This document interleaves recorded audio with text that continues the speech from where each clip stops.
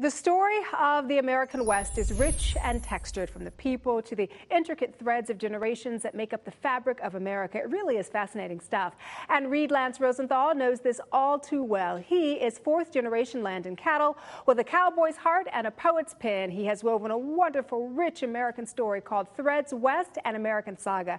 Reid joins us this morning as part of our book author series. Morning to you, Reid. Good to see you. Thanks for that introduction, Danielle. It's great to be here. I'm glad that you're with us. With a cowboy's heart and a poet's pen. Now, those are your words, my friend, and they describe you perfectly. Tell me about your background. You know, my great-grandfather was one of Germany's largest cattle ranchers. My grandfather followed in his footsteps. My dad was pushing cows in a little village in Germany when he was 4 years old to the local market. Came over when Hitler came to power and was into agriculture and other businesses all around the United States. And I bought my first ranch when I was 19 in Colorado. That's funny. Now, you are, fourth generation land and cattle. You're also a writer, which, when you look at you, you look great. Writer probably isn't the first thing I would think. Tell me about Threads West American Saga, because is any of this based upon your own family? Is it based upon your background? Well, Threads West and American Saga, Threads West is the namesake of the first of 6 books in the series. Okay. And we released it in October. Been a gangbusters #1 bestseller. It's been terrific. I've been pleasantly stunned. But the book itself is an unusual Western. It begins in Europe, and 7 of the first 8 characters begin in Europe, and the uncommon life threads of those characters kind of weave together to form the tapestry of an emerging nation. So the book itself is, shall we say, a mixture of Western, historical, and romance. Nice. And I want to talk to you about the romance, because it is adventure and romance, in your words, wrapped in a silver bolo of the American spirit. Why did you choose romance? Romance and the land, I think, are the 2 primal forces on the planet. Even folks who don't realize it are touched by the ceaseless current of energy from the land, and it's timeless.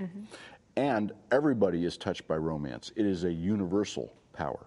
I think when you combine the energy of the lands, which is what the West is about, and you combine the universal nature of the tug and pull of romance, sure, both good and bad, then you combine it with a great story and you weave in history, I think you have a tale that people want to read. And you managed to do that so successfully in this book. You also say this book is an unusual Western, and it's also an unusual romance. How so? Well, it's an unusual romance, and it's an unusual Western, #1, because of its origins, okay, the uncommon life threads that begin in Europe. But #2, I think it's unusual in that, it's kind of a sophisticated read. You're right. It's real personalities. I mean, this is not your 6'6" guy who says yup and nope and can't do anything wrong. These people have flaws. They have inner and outer conflicts. So I've tried to make these characters, and many readers identify with various characters because the personalities are real. And therefore, the romantic interludes are also real. Well, nothing wrong with 6'6". Let me just say that for the record. But one of the things you also say is this book is more than just historical. You say it's a personality study. Explain this. What do you mean by that? Well, the personalities are they're real personalities. I mean, these are people that I've met. So these are people that you've met along your life's path. Well, these are personalities that I've met. I mean, these people in the book are characters from 1855. But these are real personalities that I've dealt with, watched, interacted with. And the book is both a mirror and a portal, okay?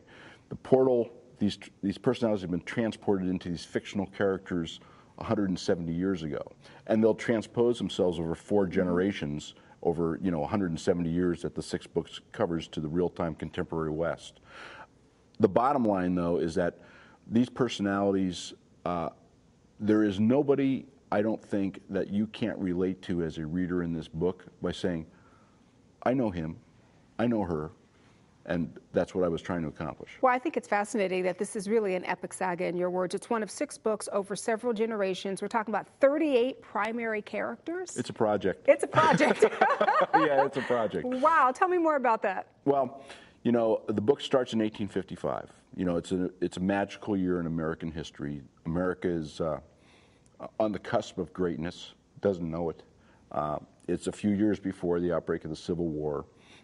all sorts of things are happening in history at that time.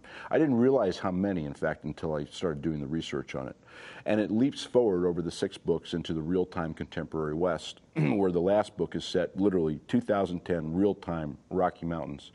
And over that course, 4 generations, which of course come from the vanguard of characters in the first book, evolve and suffer their duplicity and their passions and their triumphs and their failures and their lives and their deaths.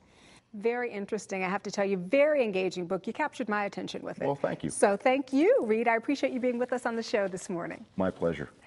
And once again, the book is called Threads West: An American Saga. For more information on Reid or the book, please visit his website at reidlrosenthal.com and threadswestamericansaga.com.